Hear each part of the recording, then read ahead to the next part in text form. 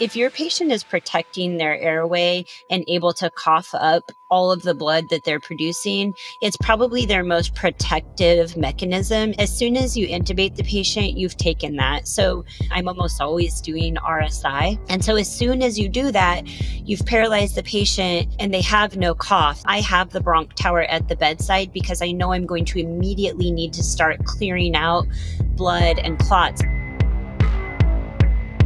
Welcome to Critical Care Time, the podcast for everyone who cares for the critically ill. I'm your co-host, Dr. Cyrus Askin. And I'm your other co-host, Dr. Nick Mark. What fun and excitement have you cooked up for us today, Cyrus? Well, I'm glad you asked. So today we're recording with a very special guest, a dear friend of mine and a mentor of mine, Dr. Whittney Warren, who's an accomplished pulmonologist and intensivist. She is a critical care tour de force, if I've ever known one. Her interests include interventional pulmonary, ECMO, pulmonary hypertension, cystic fibrosis. She does it all. We're so excited to have her here. Like I said, she's a great friend and a mentor, harkening back to my days in fellowship when she was one of my staff, and just a great person to collaborate with. I can't thank her enough, and so I'm really glad we're able to bring her on today. And really, what we're going to do is pick her brain and ask, from an IP standpoint, how an interventional pulmonologist and intensivist might manage hemoptysis in the ICU. So with all of that, Whittney, it's so great to host you today on Critical Care Time. Would you mind telling the audience a little bit about yourself? First, thanks so much for having me on the podcast, Cyrus. It's a real pleasure to be here. A bit about me. First, I'm a mom and then a physician. I have 3 little ones that keep me on my toes all the time. I absolutely adore them. ICU was kind of my first love, so I'm really excited to talk about some critical care medicine. It's what drew me to the field of pulmonary critical care. And then over time, I had some really good mentors who showed me how fantastic pulmonary could be, and then interventional pulmonary. And that was kind of my path to where I am. And as a former military physician, I was able to do kind of a little bit of everything and become kind of a jack of all trades. And so that's how my interests are sort of so varied. And I'm really excited to be here and talk about this topic. Fantastic. Well, thanks so much for joining us. We're really excited to pick your brain about the IP approach to hemoptysis. I think we can all agree that these are some of the scariest cases, some of the most memorable cases. And, I think it's something where if we can impart some wisdom to our audience, that it's going to be a really great episode. All right, so now that we've sort of introduced the topic a little bit, Whittney, before we get really into the down and dirty, I was hoping you could tell us a little bit about interventional pulmonary medicine. One of our goals on Critical Care Time is to help early career physicians and trainees figure out what they might want to do, with their lives, in their careers. And I'll be honest, until I met you, I really didn't know that interventional pulmonary was a field outside of pulmonary medicine. I thought I was done with any sort of additional training I could do, and then you kind of opened my eyes a little bit. Whittney, could you tell us a little bit about your neck of the woods? Yeah, so interventional pulmonary as a formal specialty is a fairly young field. I mean, it's been around for a long time, and it's mostly just been guys and gals who are, pulmonologists doing creative things to try to help people. And over the last few years, it's become more formalized training. And basically, IP uses endoscopic and percutaneous modalities to perform minimally invasive procedures for diagnosis and treatment. A lot of it focuses on malignancy, but also non-malignant diseases. And it's usually about a 1-year fellowship right now. There are some programs that do 2 years with some research component to that. I was drawn to IP because I really like procedures, but I'm not a surgeon. And IP is a great in between. So you're never going to be doing a 12-hour case, but you can do enough to really help somebody feel better in a pretty short period of time. Maybe some of this is my inability to be patient, but I really love how in IP you could take somebody with like a tracheal tumor, do a 90-minute debulking, and immediately they feel better, whereas like you're waiting 4 to 6 weeks for Advair to take effect. So I really liked IP that you could get kind of immediate results without having to be in an OR for 10 or 11 hours. I find that super gratifying. Great. Yeah. Thanks for giving us the skinny on IP. I feel like it's a lot of the fun procedural parts of Pulm, but like cranked up to 11. Super cool. So turning to the topic of the day, massive hemoptysis. We should probably start off by defining massive hemoptysis. How would you define that, Whittney? Yeah, so I feel like I've had sort of philosophical shift in how I define hemoptysis over the last few years as I've run into some cases that have opened my eyes a little bit. I used to get into discussions about what's the volume, and I feel like now I think it's less important what the actual volume is. And I try to define it based on life-threatening versus non-life-threatening hemoptysis, because that really depends on your patient and the situation. So if you have a 20-year-old, robust young man coming in who's coughing up blood, that person's going to be able to handle a volume that's probably a lot more than if you have an 80-year-old who just came off the vent, who's got a trach in place and has a very weak cough. So, 50 cc's of blood in that person may be life-threatening, whereas that young 20-year-old with this really robust cough, they may be able to handle, 300-400 mLs of blood if they're actively expectorating it. So I really think the question to ask yourself is this life-threatening or not life-threatening? And that's kind of how I define, massive.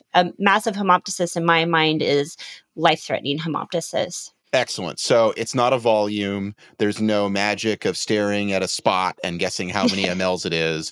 It's totally about the context of how is this harming the patient. And one maybe quick point we could clarify for our audience too is we're never worried about somebody bleeding to death from hemoptysis. We're worried about somebody being unable to oxygenate due to hemoptysis. So it really matters where the blood is, not how much blood is lost. Exactly. And this is always the conversation, sometimes when I'm headed to the OR for a case, if I'm doing a tumor debulking or something like that, they'll ask me if I have blood on hold. And I'm always like, well, I mean, we can if you want to, but if I have a significant airway bleed, it's much more likely that the patient will suffocate than bleed to death. So obviously, I'm always prepared for that case when I'm doing an interventional case and a tumor debulking or something like that. But I'm less worried about somebody bleeding to death. And I'm always much more worried if there's a significant airway bleed that they're going to suffocate.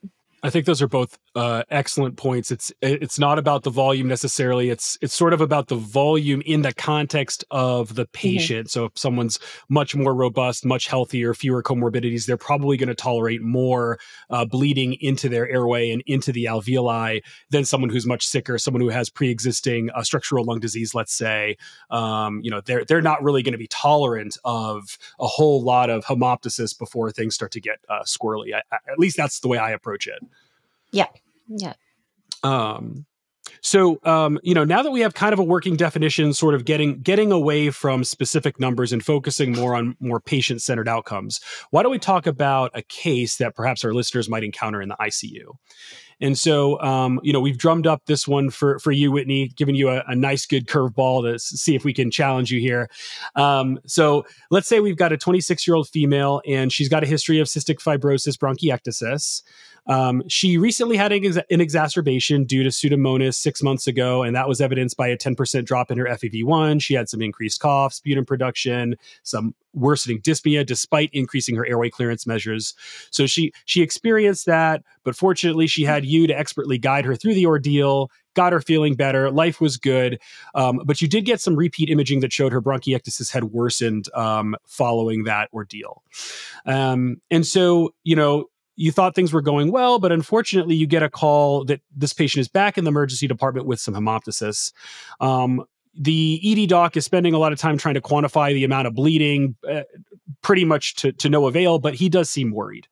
Labs were obtained. They're not terribly remarkable, but the patient is starting to trend towards tachycardia, and blood pressures do appear to be a little bit lower than baseline. So with all of that said, Whitney, what would your immediate concerns be for a patient like this? How would you approach them right off the bat? So I think it's always important to remember the basics when you have a patient coming in with hemoptysis. So similar to any patient who's critically ill, the first thing you want to do is, stabilize the patient. So it's pretty worrisome if they're starting to get tachycardic and hypotensive. If this has been going on for a really long time, especially in a patient with cystic fibrosis, if they've been coughing up blood for days and days and days, and it's a significant amount, then they may have been able to cough up enough blood that they're actually going to need transfusions and they could be hypotensive from it. So it's a pretty worrisome situation if you're getting to the point where you're tachycardic and you're hypotensive. So the first thing I'm doing is, okay, let's make sure that we're resuscitating this patient. That would be the first thing in my head. And then I would, with that volume of blood, again, circling back to what we said before, a lot more worried about, okay, is this patient going to experience airway loss and suffocate if this is the kind of volume that they're really coughing up? Excellent. Yeah, I think that's a great first step. Like, focus on the basics, think about the chronicity of it. So let's take the case a little further. So you're now at the bedside, you're assessing the patient, you decide you're going to admit her to the ICU for airway monitoring. And then as you get her to the ICU and you're reevaluating her, you note that she's still protecting her airway, she's mentating normally, but she looks uncomfortable. She's clearly in distress. She's using accessory muscles. She's working hard. So what labs, what interventions, what do you want to do up front in like the first, 10, 20 minutes now that this person is in your ICU? I think the first rule of any sort of bleeding is correct the coagulopathy if it's present. So if you have labs that show that the patient is coagulopathic, then I would immediately start correcting that. I'm running through the patient's med list. Are they on any sort of anticoagulation? Is there anything else that I can be reversing? And when I get called about a patient like this in the ER, while I'm getting all my tools together and meeting them in the ICU, I'm asking the ER doctor, hey, can you start a TXA neb? I know the data for TXA nebs in massive hemoptysis or life-threatening hemoptysis is less. It's more for non-life-threatening hemoptysis, but there are case series that support inhaled TXA or nebulized TXA in the setting of life-threatening hemoptysis, and it can buy you some time. And anecdotally, in my experience, I've had a couple of patients that were having significant hemoptysis who I said, okay, let's start a TXA neb while I'm bringing the therapeutic scope over, while I'm getting the tower, while we're getting ready to intubate. And it was able to stabilize the patient. So I do think it's an option that you have while you're trying to get everything ready to intubate the patient and likely bronch the patient. Now, obviously, if the patient is able to lay flat, then I think a CT with contrast is probably the best way to diagnose where the bleed is coming from. But if the patient is too unstable to lay flat, they're coughing up too much blood, they can't protect their airway, then you should probably just skip that CT and you should go straight to moving the patient to the ICU, intubating the patient, and getting ready to bronch the patient. Yeah. So great point. I also love TXA. I agree with you that, the evidence is stronger for minor, but I think one point to emphasize to our audience is that you often don't know up front whether a bleed is going to be life-threatening or not. So treat it as if the TXA may work. And if the TXA doesn't work, you tried it. Exactly. Yeah. We should probably double click and just tell our audience kind of like, how do you do this? Like nuts and bolts, like, the ED doc, ED docs love TXA, second only to ketamine, I think. So they're going to be excited about this, but they're going to say like, I didn't know you could nebulize it. How do you do that? And what would you tell them? Yeah. So actually I get asked this question all the time. So TXA nebs are super easy to do. So get the vial of TXA. It usually comes in a gram. Take 500 milligrams of TXA and dilute it in 5 to 10 mLs of saline, just like a saline neb. And then you nebulize that the same way you would nebulize albuterol, and you have the patient breathe it in. And that's basically all you do. It's really easy. 500 milligrams and 5 to 10 mLs of saline nebulized. And you can do another Perfect. one. And the side effects of TXA, inhaled TXA, are very low. So I've been asked that question too. So there is some risk of bronchospasm. So if you wanted to pre-treat or post-treat with albuterol, you can do that. There's also risk of airway casting. So if the patient is bleeding and you're doing a TXA neb, then you can cast the airway with a clot. But often when you've come to that point, you actually kind of need that. You need that tamponade effect. So there is some airway casting that you might have to deal with on the back end. But otherwise, the side effect profile of TXA nebs, very, very low. And the risk of systemic clotting with a TXA neb is extremely low. Whittney, I'm so glad that you mentioned the casting, because when I've worked in other places, not with you, of course, but when I've worked in other places and that question has come up of like, opting for a TXA neb, someone invariably is like, oh, well, all you're going to do is cause all that blood to clot. It's going to occlude the airway. It's going to make it even worse. Then we're going to have to go and fish it out. And you might actually cause that patient to decompensate in the meantime. I haven't seen that myself, but I admittedly have not seen as many, really worrisome airway bleeds as the two of you. But it seems like one of those things where it's like commonly discussed, but perhaps in reality, it's not as big of a deal. Yeah, it definitely can happen. And if you're at a place that has interventional or you have cryo, then, using a cryo probe, you can pull those casts out pretty easily. But you can also get those casts out with forceps or just good suction a lot of the time. And really, I've never found that casting to generally be life-threatening. It's annoying and it may cause the patient to have difficulty coming off the ventilator, and you may have to treat it in order to allow the patient to come off the ventilator and completely clear their airways. But I've never found it to be life-threatening, whereas the bleeding certainly can be.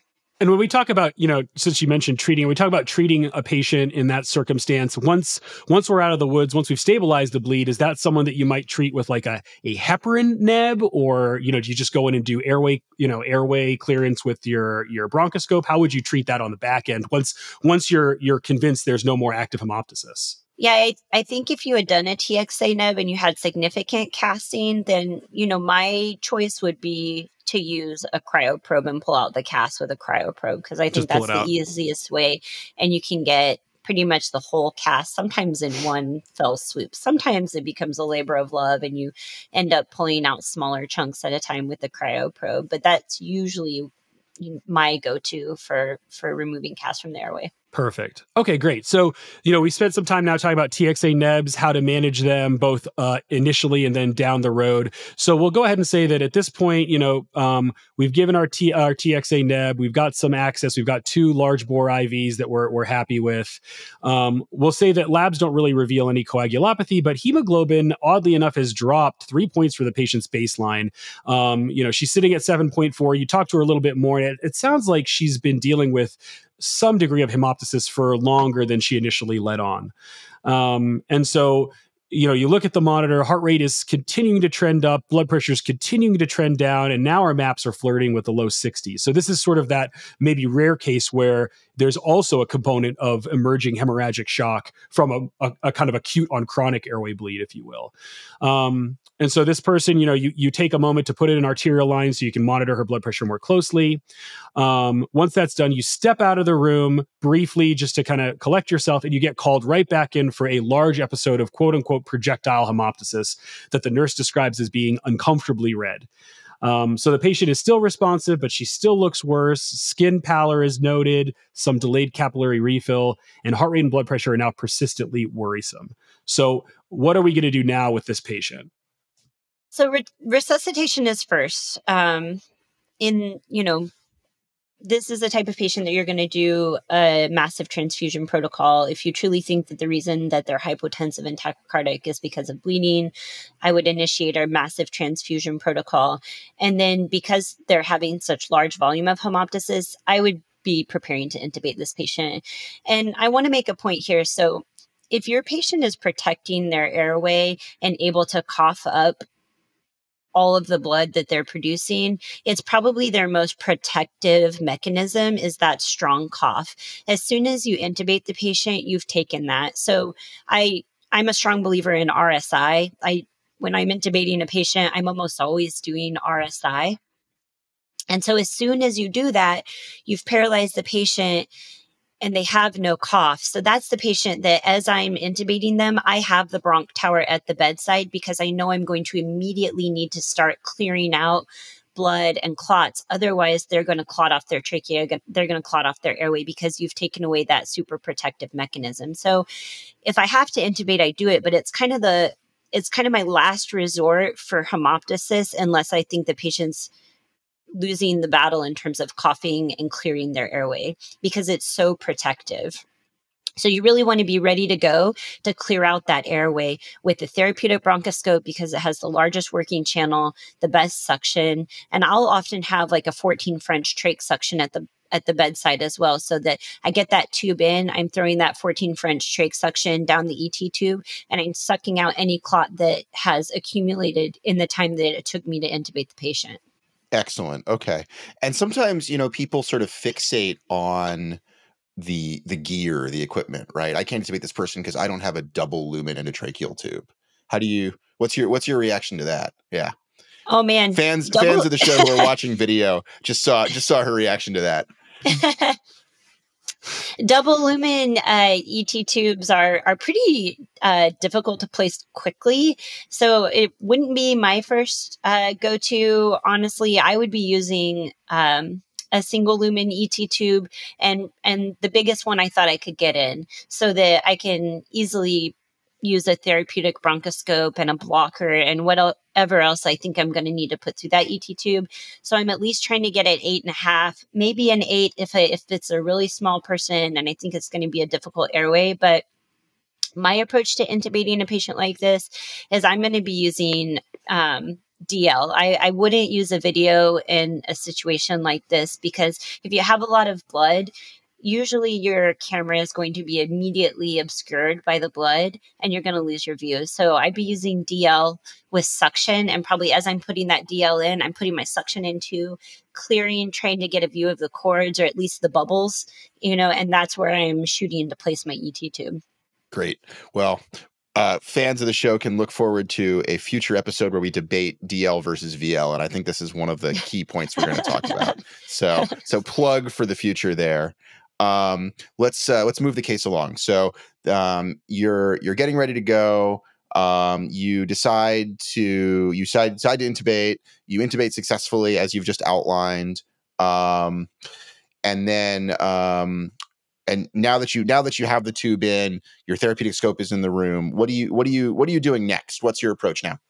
So once I've got the ET tube in, like I said, I'm probably throwing some sort of real large suction down it immediately. And this probably isn't the scope, because if it took you a second to get the patient intubated and they've been paralyzed, then your trachea and possibly your ET tube is probably pretty full of blood.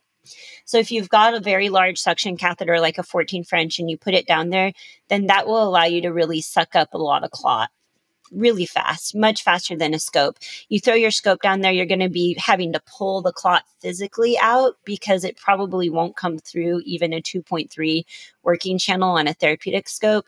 So something big like a 14 French trach suction, they're really long too.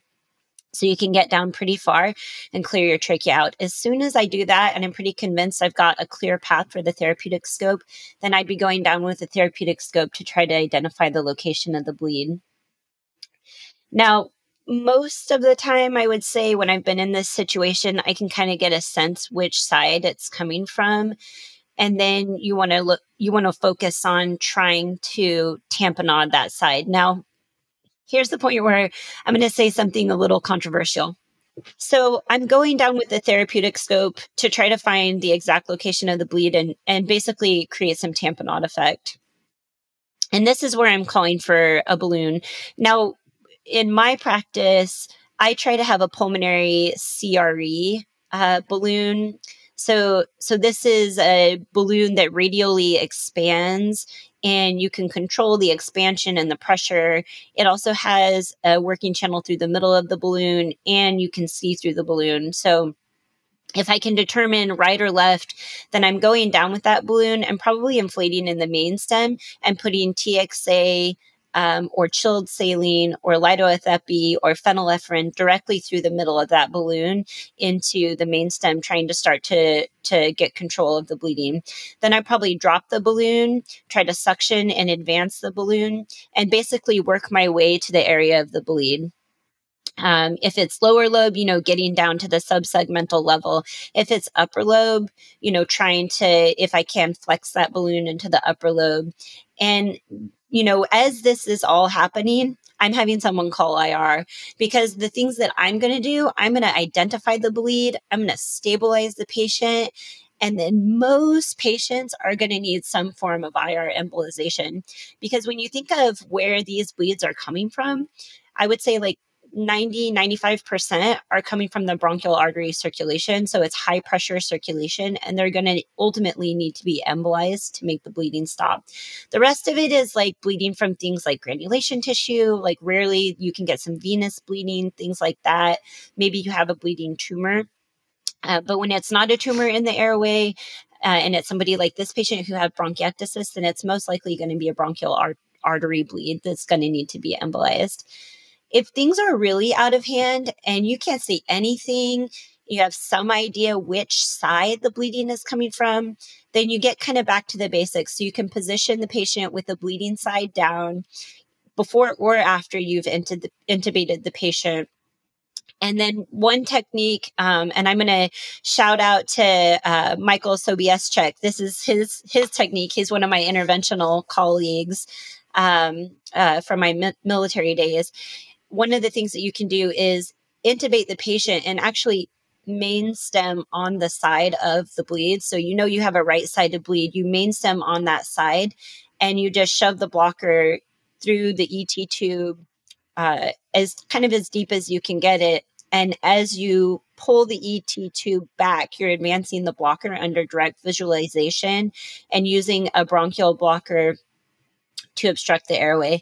And this is sort of the controversial part that I'll talk about. So endobronchial blockers are not my favorite thing. In fact, I feel like they're really cumbersome to place and difficult to use. I use them a lot, but I'm usually using them in a very controlled setting, like when I'm doing a cryobiopsy preventatively. And I'll tell you, I could spend like 10 minutes fiddling, placing the blocker perfectly. And so in an emergent situation, they can be very difficult to place. If you're trying to lasso the end of the blocker and put it into an upper lobe, most of the time you're not going to be successful. So in this kind of a situation with this technique, it's really you're main stemming into the bleed and you're not lassoing the blocker. You're just shoving it through the ET tube because you can see it and you're getting it into the main stem, and then you're inflating it and pulling your ET tube back to the level of the carina. And now you basically have a main stem blocked and you're ventilating the good lung.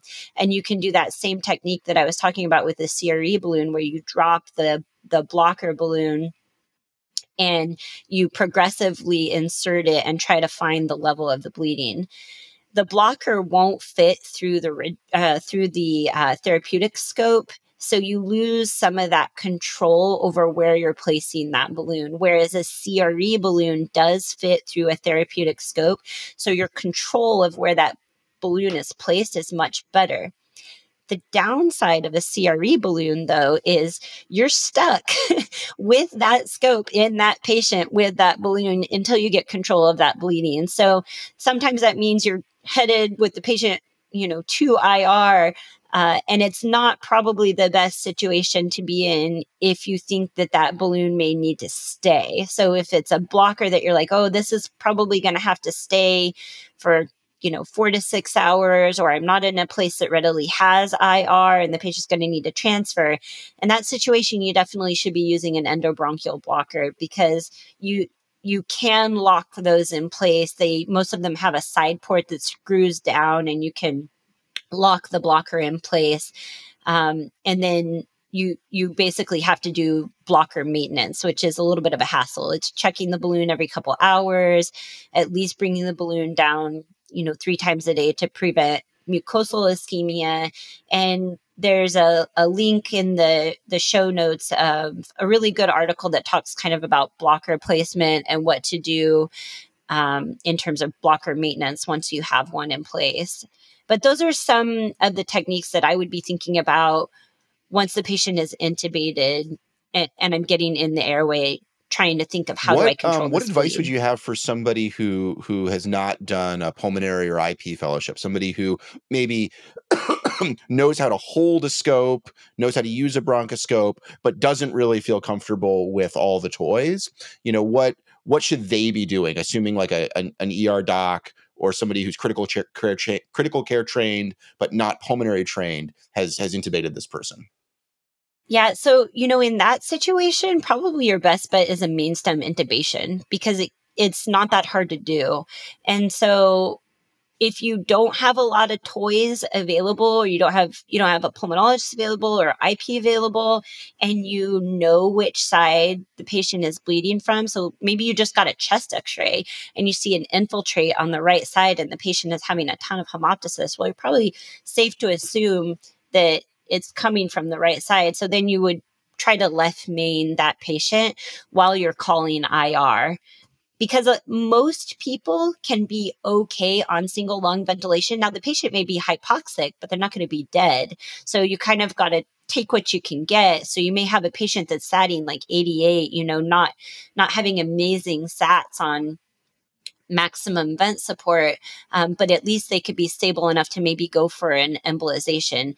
Main stemming a patient who's having a significant airway bleed is probably the easiest technique that you could start with up front. The other thing I would say is know what tools you have in your ER or your ICU. This is probably the most important point of this entire podcast is wherever it is that you are, know what you have readily available and get comfortable with it. So if all you have is a disposable scope and an endobronchial blocker, then play with those ahead of time. Figure out how you turn that scope on, how you plug it in, figure out what sizes of blockers your ICU has or your emergency department has. Most emergency departments or ICUs will have some form of an endobronchial blocker. And knowing what the sizes are will help you because if it's a really small blocker, they're not going to be very long and you won't be able to reach the lower lobes. So getting a feel for all of your equipment ahead of time, busting that equipment out, playing with the blocker, playing with the balloon, realizing how the blocker inserts into the adapter onto the ET tube. That's all stuff that you got to do ahead of time before you actually run into a patient who is having a life-threatening airway bleed.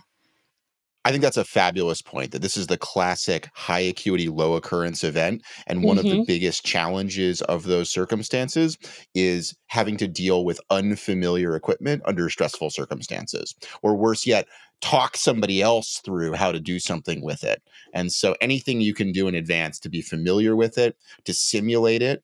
And also just a quick plug for our listeners, this idea of sort of mental simulation.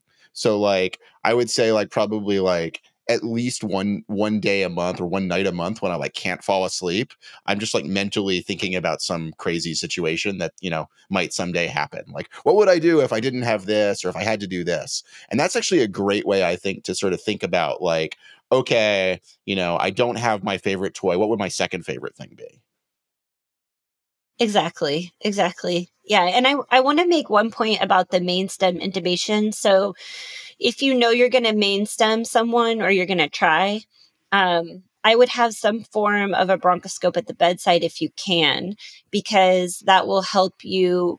If you can get the ET tube into the trachea, then you can advance the bronchoscope and guide the ET tube into the main stem that you're trying to accomplish. It could also help you, like if you're right main stemming, it's hard not to jail the right upper lobe. And a lot of people won't be okay just ventilating from the right middle lobe and right lower lobe. So if possible, you can direct your Murphy's eye to the right upper lobe or not completely jail the right upper lobe, then that's more ideal. So having a bronchoscope at the bedside, even just a disposable scope to help you with that main stem placement. So Whitney, I want to ask some more specifics about IP, but before I do, I want to make sure that I'm clear on the kind of concept of main stem intubation. So I think there were two separate instances we discussed. One was where you selectively main stem what you think is the bleeding side in an effort to get a balloon down and tamponade as distally as you can, versus the other circumstance where you're selectively intubating the non-bleeding side in an effort to maintain oxygenation and ventilation. And the former would be sort of what you might do if you have an IP doc that's there with you, or if you're more experienced and you're able to do that, versus the latter, which is like, okay, I need to stabilize this person and keep them alive so that we can figure out steps B, C, and D. Is that accurate? Exactly. Yeah, that's 100% correct. If I'm there and I've got my CRE balloon, I'm trying to isolate the sub-segment that's bleeding and keep everything else from getting contaminated. Tamponade that sub-segment, tell IR exactly what sub-segment I think it is.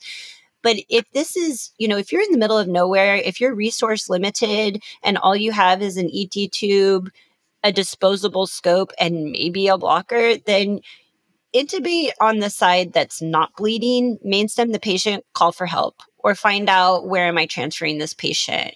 How do I stabilize this patient and get them to a higher level of care? Excellent. Well, thank you for clarifying that, Whittney. I think it'll help to kind of clearly delineate the two different approaches for our audience. So, now that we've clarified that, getting back to IP specifically, I know there are some tools that you guys have. We talked a little bit about some of the tamponade techniques. We talked about cryo. I also know you guys can do some electrocautery. Can you talk me through a little bit about what you guys might specifically bring to the table a little bit later in that patient's course? Absolutely. So if it's a CF patient who has really bad bronchiectasis and a bronchial artery bleed, then probably that patient's definitive management is going to be IR embolization and maybe CT surgery resection if they have a focal area of bronchiectasis that's much worse than, the rest of their parenchyma. But let's say this patient is known to have lung cancer and they are known to have an endobronchial lesion, then that's kind of a different situation. So those patients can come in with life-threatening hemoptysis, and that may be the patient that I'm coming to the ICU with a rigid set. I'm intubating them up front with a rigid bronchoscope because the tools that I can fit through a rigid are much larger. It's an enormous suction catheter. I can fit a very large electrocautery instrument through there. I can fit a large balloon to do balloon tamponade through there. So in different situations, I may bring different tools to the ICU to help out with an airway bleed. And the rigid can be really, really helpful for an airway bleed, especially if it's from a tumor. I'll also often in those situations bring APC, so argon plasma coagulation, and that can be used to cauterize an area that's bleeding as well. And then YAG laser and other forms of lasers can be used for significant airway bleeds, especially if it's something endobronchial that's bleeding. If it's something like a bronchial artery, those techniques are less useful because you can't see it. But if it's something like a tumor, then those techniques are very useful and can be rapidly utilized to stop the bleeding. That's a great summary of all the really cool toys. We should probably talk about the things that don't work as well. What are your thoughts on cold saline or epinephrine? Yeah, so there's been some recent literature that's kind of looked at epinephrine and cold saline, and also actually TXA. And TXA is kind of like the hot thing right now. So TXA is getting all the press for, like post biopsy bleeding. And anecdotally, I know some folks who have even used phenylephrine, so endobronchial phenylephrine for active bleeding. Chilled saline can be effective and epi can be effective in certain situations. But it just depends on the degree of bleeding. If you have a large tumor and overwhelming bleeding, then those things may not be as effective as cautery or a laser. Yeah, in my experience, I think of cold saline and epi or maybe even topical TXA as kind of like great things after a biopsy that's bleeding more than you expected, right. But probably not going to be life-saving in a situation like this. Yeah, because the amount of bleeding just overwhelms your ability to even maybe reach the vasculature to cause that vasoconstriction or formation of a clot with TXA. And so it's really about the quantity and the volume. That's why when I'm using those things in the setting of a life-threatening bleed, then I'm usually putting that CRE balloon down. I'm creating a tamponade effect first, and then I'm putting TXA through the middle of the balloon into that area to just provide some initial or some additional clot formation. So really, you're first getting that tamponade effect, and that's probably what's doing your heavy lifting. So great discussion, Whittney. So just to sort of wrap up the case, so you've intubated this patient, you've gone in with your scope, you've identified where the bleeding is coming from, you have tamponaded it distally with your balloon as you outlined, and now this patient is going to IR. IR is able to identify the bleeding vessel and embolize it. Come upstairs, still intubated. Is there anything else that we should talk about at sort of the conclusion phase now? Well, sometimes embolization is kind of your final pathway, depending on for a patient with cystic fibrosis, depending on what the rest of their lung parenchyma is looking like. If they're having recurrent airway bleeds, they may need to be referred for transplant. If it's a focal area, they may need to be referred for cardiothoracic surgery. Let's say this patient didn't have cystic fibrosis, maybe they had a mycetoma or they had some other area of bleed. You always want to be thinking about what's the definitive management. And sometimes that is embolization, but sometimes it's one of those other things. So that's what I would be thinking about.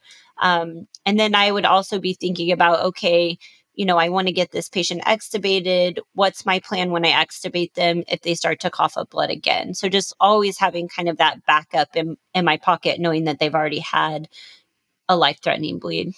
Excellent. Yeah, I think we could probably add more and more flourishes to this case, but I think we should probably talk about a different case.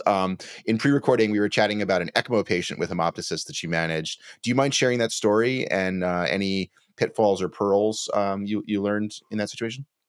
Absolutely. So I think this case very well demonstrates kind of all of the things that you can go through in a really significant life-threatening airway bleed. And it's always a little bit different when you're on ECMO because you can support the patient through an airway bleed that might otherwise be fatal. So I was an early staff, and this patient was having a BAL done, and they were fully anticoagulated because they were on ECMO. And I was called into the room because there was a sudden fountain of blood coming from the area that had just been lavaged.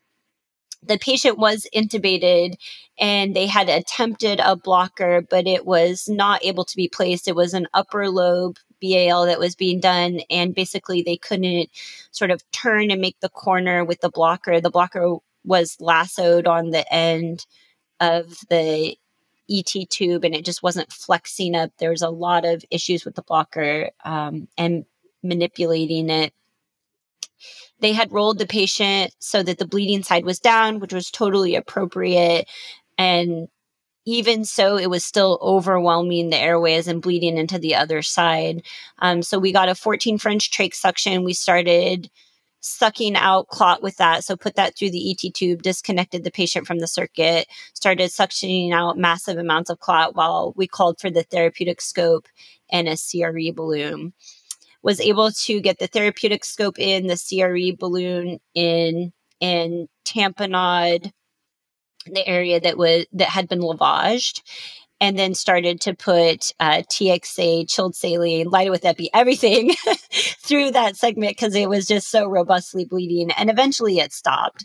But this was a situation where the airways completely casted with clot. It was so much blood, and bilateral main stems casted all the way up to the trachea. So after that, I spent several hours with the cryo probe getting all of that clot out. The only place I didn't remove the clot from was that upper lobe that had been bleeding, and we just left that so that it would maintain that tamponade effect. And the patient actually ended up doing okay, but we kind of went through all of the steps. That patient never got main stemmed, but that was just because that patient was on ECMO. Had that patient not been on ECMO, he would have had to have been main stemmed to the non-bleeding side while everything else was being gathered because it was such a significant bleed. Had he not been on ECMO, he would have died really quickly without a main stem intubation. Yeah. So moral of the story is it's never just a BAL. But that kind of walks you through, sort of all of the steps that you could try in somebody with a significant bleed. It's like a worst case scenario, stuff of nightmares.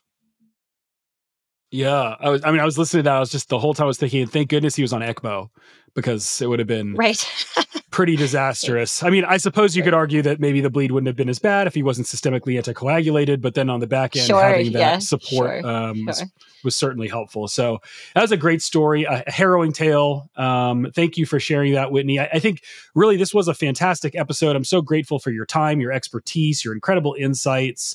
I think there's a lot here that our audience can learn from, a lot that I can learn from, and perhaps Nick as well. Like a lot of great little techniques that we did learn from. So I'm looking forward to getting to put some of this into play at some point in the future. Whittney, before we say farewell, let you get back to your kids, let you get back to your life. Is there anything in particular you'd like to shout out in regards to, resources that you find helpful as a pulmonologist for maybe some of our early career physicians, some of our trainees? And then are there any particular pitfalls, pearls with respect to massive hemoptysis that you'd like to lead the audience with? Yeah, so I think there's kind of 5 key points that I would want people to take away from this. And the first is CT is probably your best diagnostic tool, highest yield for determining where the bleed is. So if you can get one, get a CT with contrast. The second point is bronchoscopy can stabilize your patient and also diagnose the area of bleeding. So if your patient can't get a CT, then the next thing you should do is probably a intubation followed by a bronchoscopy to try to figure out where the bleeding is coming from. Like I said a number of times, most patients with life-threatening hemoptysis will require embolization. So I would call for help early. If IP is available, call for IP as well, because they have a lot of different tools that can help you. But IR is most of the time going to be the one who does kind of the temporizing definitive management for this patient while you try to figure out which pathway they should go down for their final management. And then the very most important point, I'll reiterate again, know the resources your ICU has. At some point, someone is going to come in with a life-threatening bleed to your ICU. Make your plan ahead of time based on the tools that you have. Excellent. And I think that final point, also rings true for our ED colleagues because, same rules apply if you're in the emergency department and you're encountered by one of these. So, and then Whittney, again, just one last question. I remember when I was a trainee and I asked you this question, you turned me on to the ATS reading list as like a great place to go and sort of bulk up my knowledge. Anything else that you would recommend as far as like good resources for folks that want to learn about this topic or other topics in pulmonary medicine? Yeah, AABIP also has a lot of good resources on their website for all things interventional pulmonary and hemoptysis. So that's a really good one to look at, as well as the link that will be in the show notes for endobronchial blockers is a really good one to take a look at. Yes, listeners, if you can't picture what these things are, don't worry. Come to our website and you will see pictures, you will see links. It's all there. Absolutely. Well, on that note, I think we've come to the part of our show where we like to say thanks. Thanks to, first of all, thanks to our guest, Dr. Warren. Great having you. You taught us a lot. I'll have to have you back on sometime. I'm sure there's other IP topics we could talk about. I'd also like to say thanks to our audience, especially the people who have given us 5-star reviews or given us a shout out on social media. We love you guys. We listen to your suggestions. We're actually planning episodes based on your suggestions. So please keep them coming. And yeah, we're just very, very grateful to all of you. Yeah, those 5-star reviews are really helpful. I was just looking at my Spotify and I saw that Critical Care Time is rated at 5 out of 5 stars across the 100 or so reviews. So that's super exciting. What? Yeah, really excited. It's good when a passion project like this is appreciated by the masses, and we hope to continue to bring great content. And to bring this great content, we're again super grateful for fantastic guests like Dr. Warren spending her time with us, and we really do appreciate that. So like Nick said, if you've enjoyed the show, please take time to subscribe, give us a like, give us one of those 5-star ratings. We sure do appreciate it. It does help us tremendously in regards to our programming. It helps us expand our audience and really means a lot to Nick and I. Additionally, we'd love to hear from you. So if you want to tweet or X us, I know that Nick is not a big fan of the change in name, but if you want to tweet us at Critical Care Time or independently, Nick M. Mark or Askins_Razor, we'd love to talk to you and have a little bit of a knowledge exchange there. You can also follow us on Instagram and Threads. That would be critical_care_time. And check us out on our Critical Care Time YouTube channel. And of course, the website, www.criticalcaretime.com. We'd also like to say a big thanks to our sponsor, C-Star Medical. We're fortunate and grateful that this episode, like all the episodes in season 1, is supported by C-Star Medical. C-Star Medical is advancing the science of cell-directed extracorporeal therapy to help restore the balance of a dysregulated immune system in acute kidney injury and sepsis. They actually have some exciting news out in recent weeks. You should check out their website, cstarmedical.com, to learn more. Exactly. Thank you, Nick, for giving them that shout out. And before we go, we'd also like to thank all the incredible members of our podcast team for helping make this show possible. That includes our producers over at Podpaste. And last but certainly not least, Kurt Belknap for our awesome theme music. All right, disclaimer time. The podcast and all related media, including but not limited to animations, graphics, and videos, are property of Critical Care Time. Please share our content near and far, but cite your source. And of course, the views expressed within this podcast and any associated media do not necessarily reflect the views of our employers. All references to patients or encounters have been modified to be HIPAA compliant, and thus any similarities to real-world cases are purely coincidental. Finally, the podcast is for educational and entertainment purposes only and should not be used in lieu of seeking medical advice. With that, thanks again for listening. Thanks again, Dr. Warren, for taking time out of your very busy schedule to help us understand this topic. I am, once again, Dr. Cyrus Askin. And I'm Dr. Nick Mark. See you soon. Bye.